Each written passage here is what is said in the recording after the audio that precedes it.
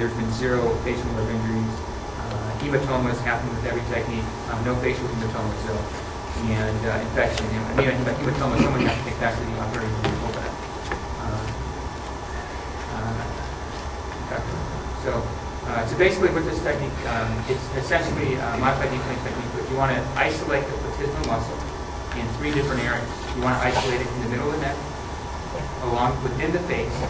Now that we know that because it's a strong component of the facial aging process, and posteriorly along the neck. So isolating this muscle in 3 different parts of the neck will allow us to manipulate that. And so I find that almost every patient that comes in needs cervical redraping of some sort, even people who are really young.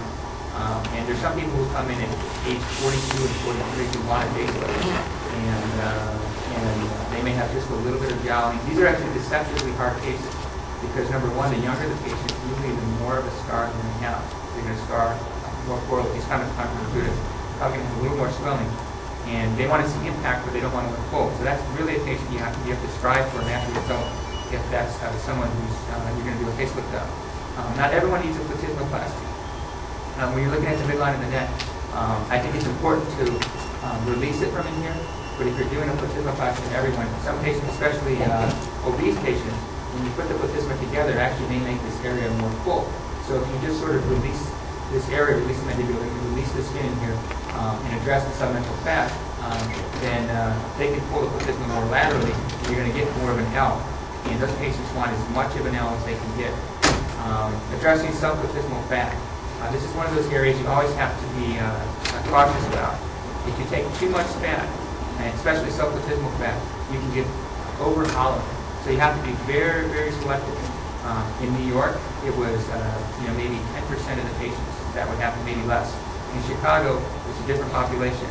They like sausage and pork and all that other stuff. So it's probably 40% of patients who would benefit from that. Addressing platysmal bands. There's patients, usually thinner patients, you'll see that like an isolated band or another band. And I think the Botox definitely plays a role, but you want to I think a platysmoplasty, putting it together up here and actually cutting the band is beneficial, but you have to be worried about being too aggressive cutting the muscle because you can get some weird facial expressions and weird movements. And then we talked about the platysma and the dermal attachments. Another common area is where do I make the incision? You actually want to make it just above the submental crease. The reason is if you make it just in the crease, it tends to not look as good. It tends to pull down below the crease, and you'll see just a little bit less of a refined result. If you make it just above the crease, it'll actually, when it heals, kind of fall into that area. Another common area I see is not defatting the submentum, the lower flap, the inferior flap enough. So you see like a little extra fullness there. And sometimes people with too much subplatysmal fat. So you see that, and you see that extra fullness along the submentum. And again, I don't think it looks quite as defined as a result. And then here's what we're talking about, the artistic component. You never want to be real dogmatic about how you do it. Just say, I'm just going to do this and do that with the patient.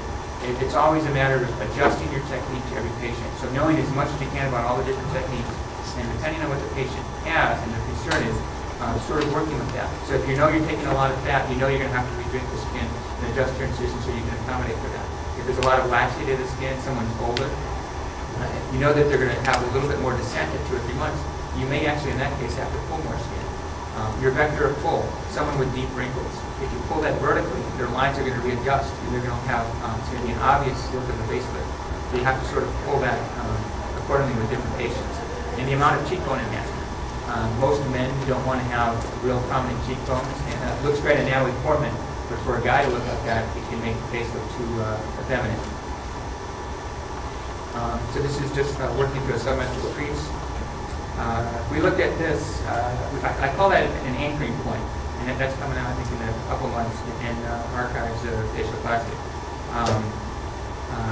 No matter what, some of these revision cases I've looked at, you see like it looks like the suture is torn through something, and there's a lot of tension in place in the deep tissue, but it's also been torn through the anchoring point. So where you anchor it, you want a strong point, because not only do you have to deal with the force of putting this here, but patients are moving. The people are talking, chewing, and half the patients are just doing whatever they want 3 or 4 days later.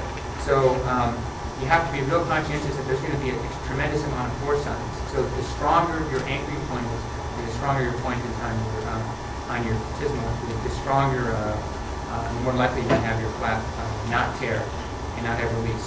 So we looked at various anchoring points in the face. We sort of measured it with force, so how much force it would take to tear it.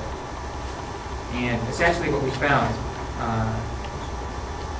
if you actually go into the periosteum of the zygoma, that was the strongest by far. And that's kind of the concept of the max lift, which is another variant of the lift that's out there. We looked at vertical and horizontal placement through the temporal fascia. We found that horizontal placement was much stronger than vertical, and that's because the fibers are always going up and down, superior to inferior rather than the other way. If you look at the ligament by the earlobe versus just the SCM fascia in front, the ligament by the earlobe was actually much stronger, and you can actually see this fibrous attachment to the earlobe, and you can actually grab a decent bite. The facial nerve is quite deep, and if you do cardiectomy, you should realize that the facial nerve, you're not going to hit the facial nerve doing that. And then the other area we looked at, number 6 and 7 is not on here, is the fascia over the SCM versus the fascia of the mastoid periosteum. And we found that the fascia of the mastoid periosteum was much stronger as well. So we found that that's, at least for me, it ends up being stronger points to fixate your face to. And again, we can see the fascia of the earlobe repositioning that platysma there. And then repositioning that platysma posteriorly to the mastoid periosteum. And now I think I'm even more aggressive, and I put it one here, and one here, just to really make sure that neck is, the platysma is undermined, and that is really fixated well. We talked about skin redraping. Don't put tension on the skin. A lot of people talk about vertical placement and vertical aging.